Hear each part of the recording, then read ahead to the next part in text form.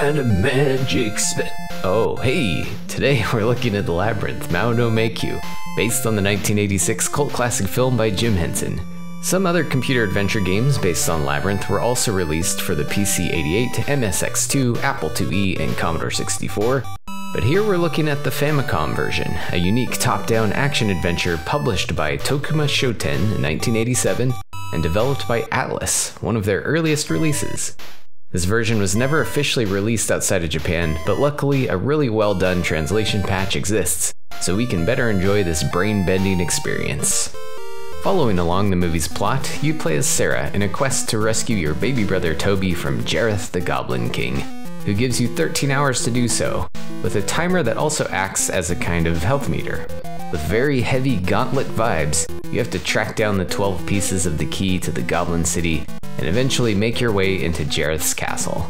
Right off the bat, our worm friend tells us not to take anything for granted, as you'll soon find the labyrinth messing with your head with some crazy screen wrapping stuff and other disorienting trickery. Add a steady flow of enemies that will stun lock you and reduce your ticking time even further, and you'll quickly see that a challenging quest lies ahead. Oh, man. Luckily, you run into a few friends along the way. That worm will update you on what items you still need from a level, along with selling you some helpful stuff. The wise man will drop some not-so-subtle hints on where to head next, along with trading offensive and defensive upgrades for coins found throughout the game. And you can also collect hearts to eventually be able to summon your pals Hoggle, Ludo, and Didymus. But man, Hoggle has seen better days. Despite this, you'll still need some strong resolve to push through the game's high difficulty curve, as you're immediately tossed into an ocean of confusion and unforgiving combat with one single life, no continues.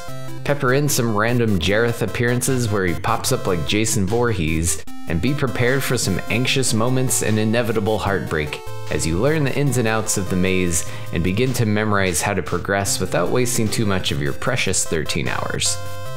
At first, I was pretty nervous to try and get through this without any hints or guides, but with patience, you can definitely start getting more efficient with fending off enemies and remembering how to get all the keys.